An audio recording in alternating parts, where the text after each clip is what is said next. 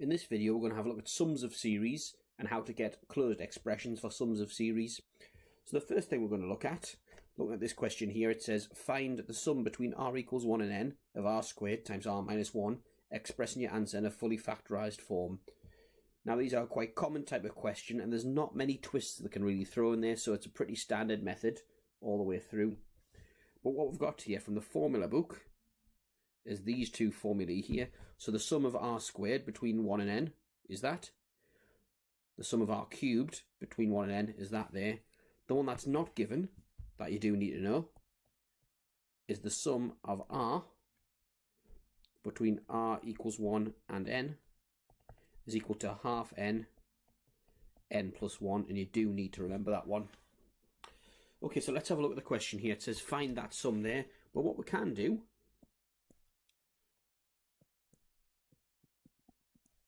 there is multiply out the expression to be r cubed take r squared. And if we separate that out, that's the same as the sum between r equals 1 and n of r cubed take away the sum between r equals 1 and n of r squared, both of which here we have closed formulae for. By closed I mean just an nth term.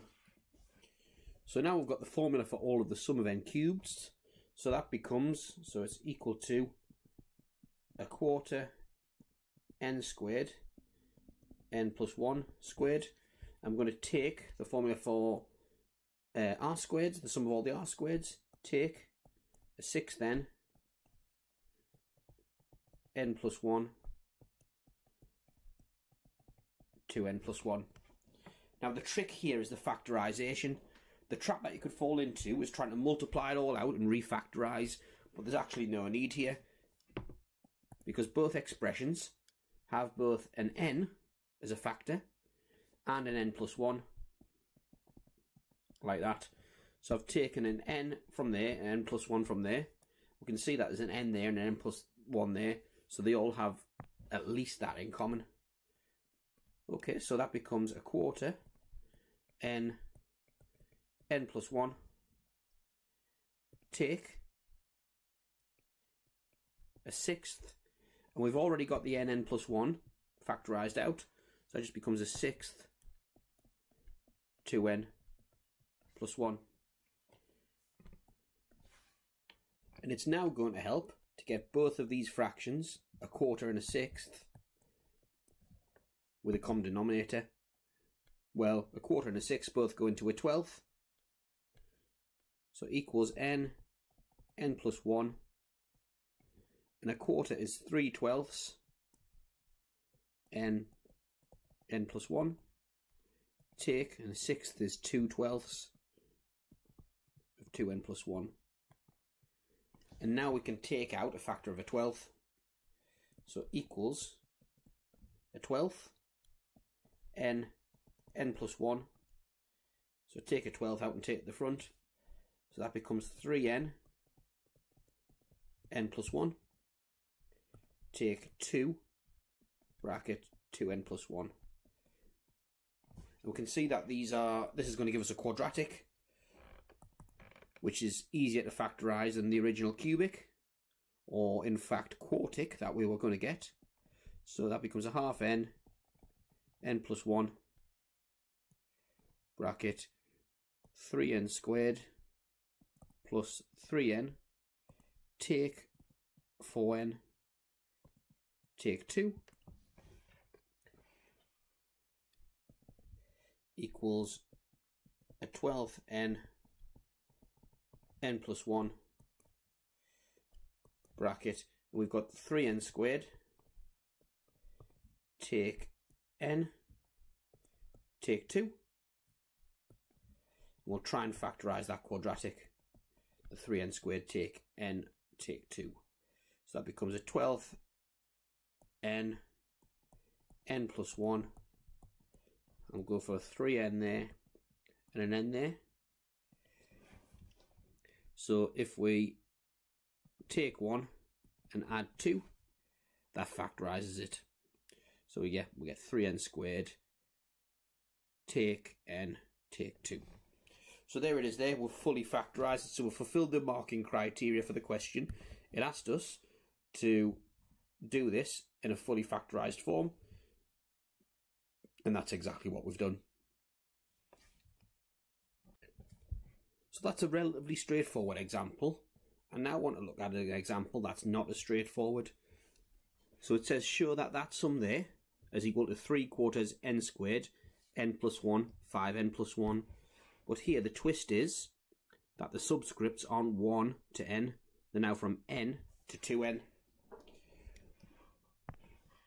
So part 1, what we're going to have to do first is the sum of the first 2n terms. That gets us all the terms added together from r equals 1 to 2n. But we don't want r equals 1 to 2n. We want to take away the first n minus 1 terms. So that's what we're going to have to calculate. So that's all the terms from 1 to 2n, and take away all the terms from 1 to n minus 1. Okay, so that's equals.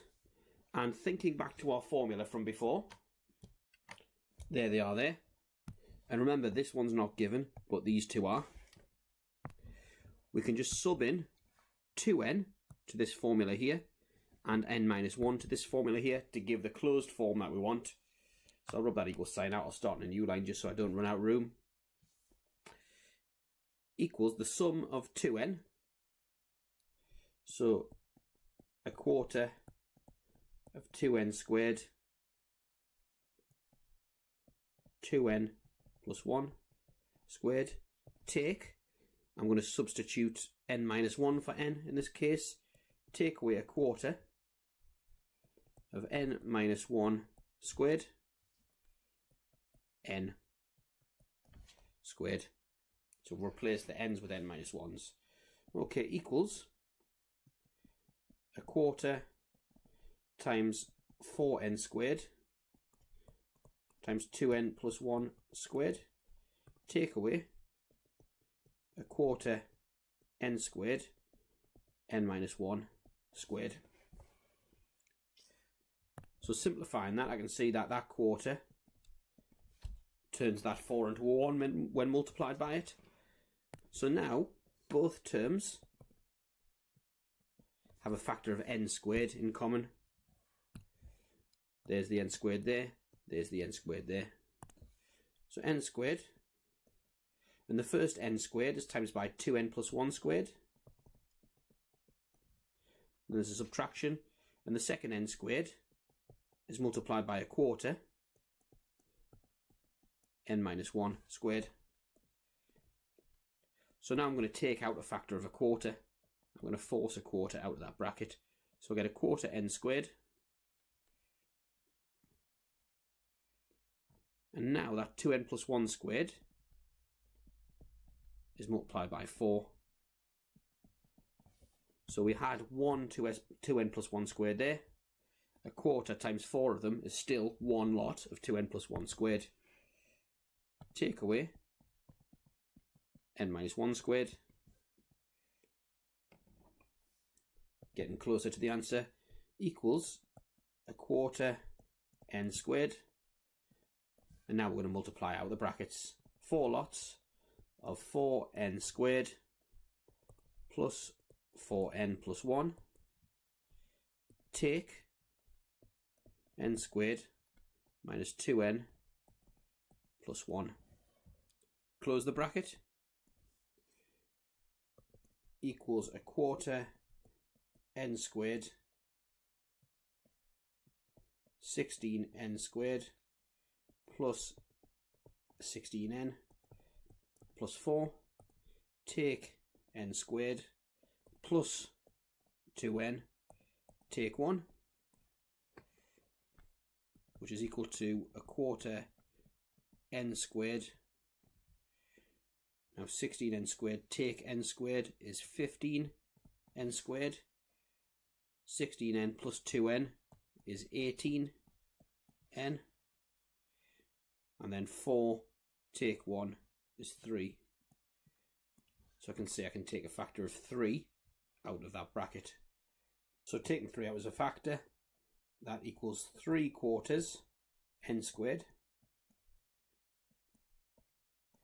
5n squared plus 6n plus 1, and then factorising the quadratic bracket, 3/4 n squared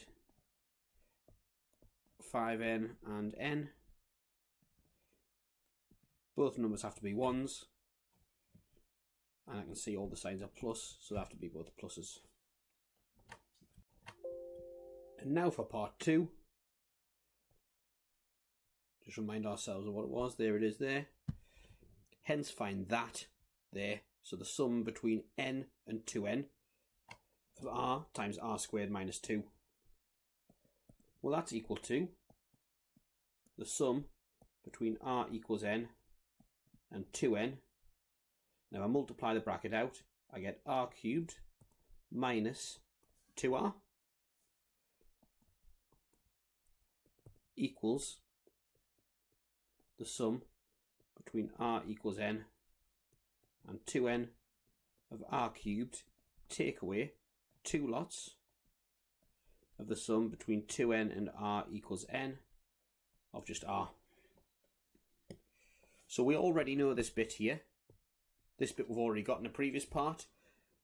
So let's just concentrate on this bit that I've highlighted blue here, the sum between n and 2n of just r.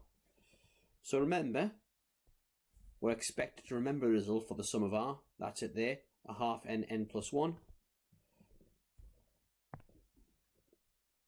So the sum between r equals n and 2n of r equals S2n, take away Sn minus 1 equals, well, S of 2n is a half, and we'll replace n with 2n. So half n, n plus 1, which becomes a half 2n, 2n plus 1 when we replace n with 2n. Take a half n minus 1, n, like that. So I can see here now, that half and the 2 cancel each other out.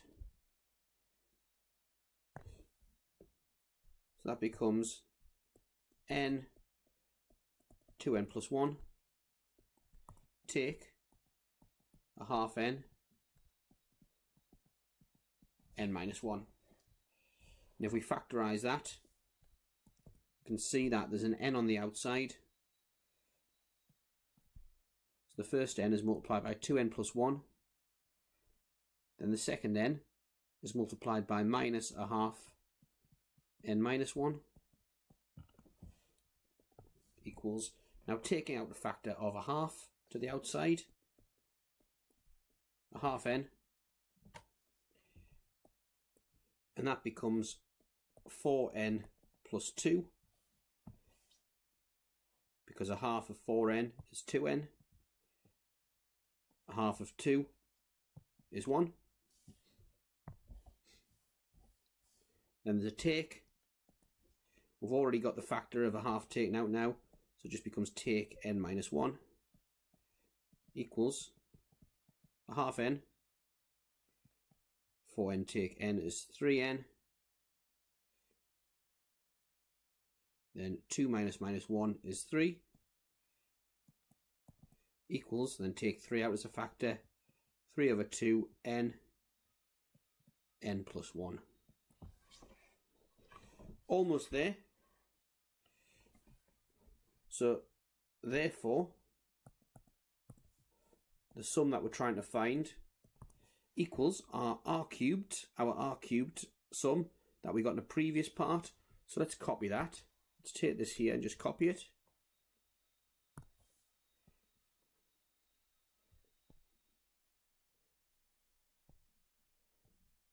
Pop that there. Take 2 lots of what we just found. So 2 lots of 3 over 2 n plus 1 and notice that the 2 cancels with a divide by 2. So now, let's look for common factors. Well, they've both got a 3 on the outside. There's a 3 there and a 3 there. Equals 3. They've both got an n and an n plus 1.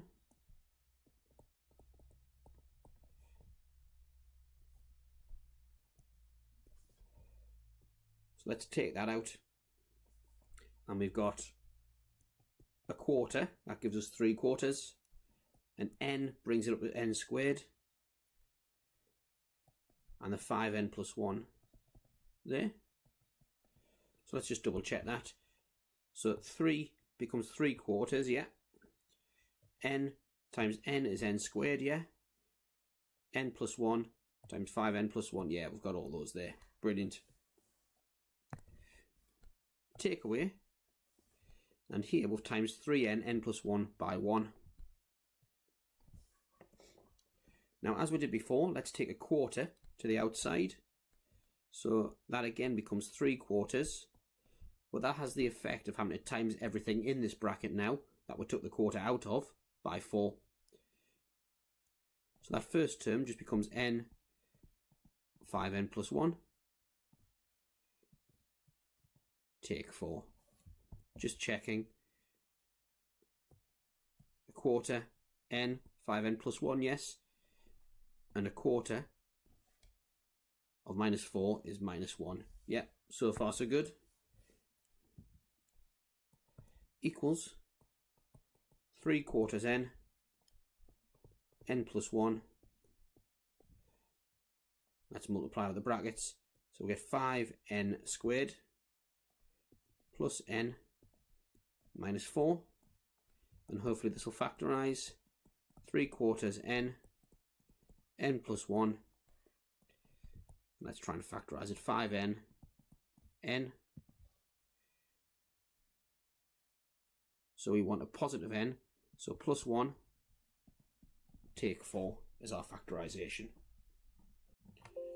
And then I notice that actually there's 2 n plus 1 brackets, so I can combine those. 3 quarters n, n plus 1 squared, 5n, take 4. So there we have it. I've done a more complicated summation of series question. So it's well worth looking at and spending some time on, because these could be easy marks in an exam. For more videos like this, subscribe to our YouTube channel, and to find out more about our Skype tuition and revision courses, go to alevelmathsrevision.com.